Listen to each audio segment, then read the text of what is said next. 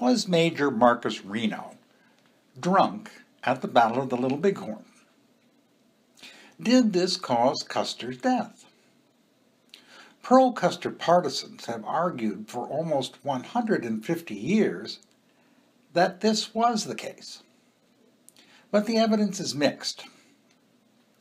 Captain Edward S. Godfrey recounts that Major Reno had a half-gallon keg of whiskey with the pack train. We have two eyewitness accounts of Reno having liquor on the battlefield on June the 25th, 1876. Private William O. Taylor recounts that when Major Reno charged the village, the Major and Lieutenant Hodson were riding side by side a short distance in the rear of my company. As I looked back, Major Reno was just taking a bottle from his lips. He then passed it to the lieutenant. It appeared to be a quart flask and about 1/2 or 2/3 full of an amber-colored liquid. There was nothing strange about this, and yet the circumstances remained indelibly fixed in my memory. Much later in the afternoon, when the pack train joined Major Reno's command on Reno Hill, Lieutenant Edward Matthey reported that Reno greeted them holding a bottle of whiskey and calling out, "I got half a bottle yet." Assuming that Major Reno started the day with a fresh flask and consumed all of the alcohol himself, he may have consumed from 7 to 11 straight shots of whiskey between approximately 12 noon and 5 p.m. when the pack train arrived. Heavy drinking was common in the Frontier Army. Many soldiers drank because they believed liquor was nutritious, stimulated digestion, and relaxed the nerves. Liquor was also consumed to help wash down food that was often poorly cooked, greasy, salty, and sometimes even rancid.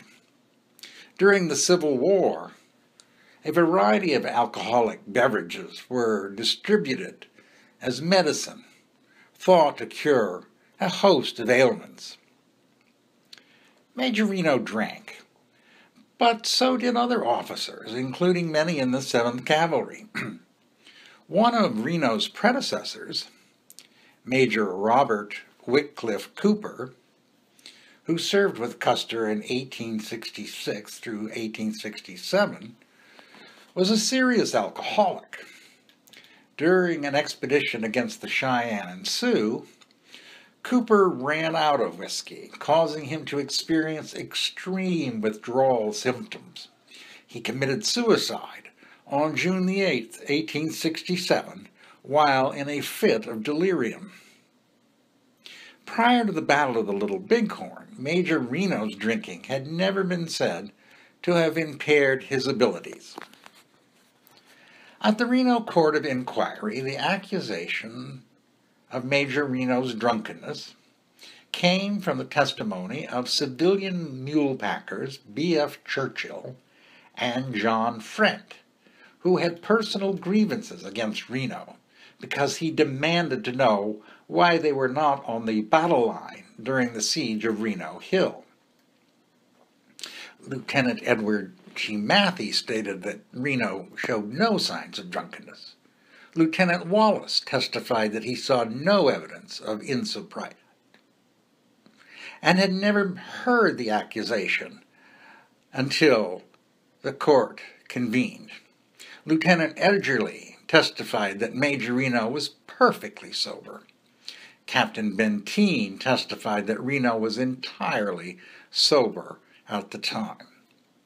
Custer partisans considered such testimony as part of an Army cover-up.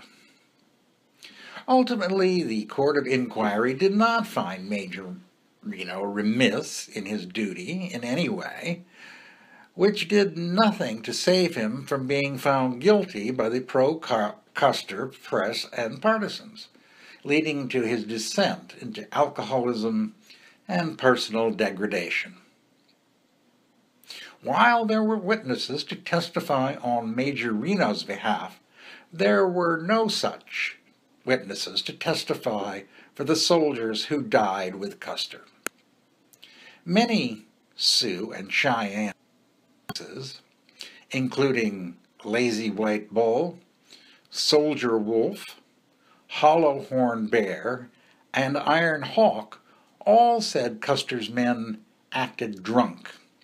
And this explained why the soldiers became crazy and shot each other and themselves instead of shooting at their enemies.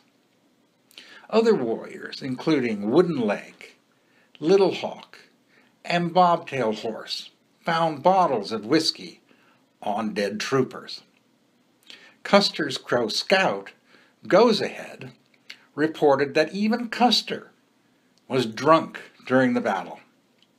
While implausible, this testimony still stands as part of the historical record.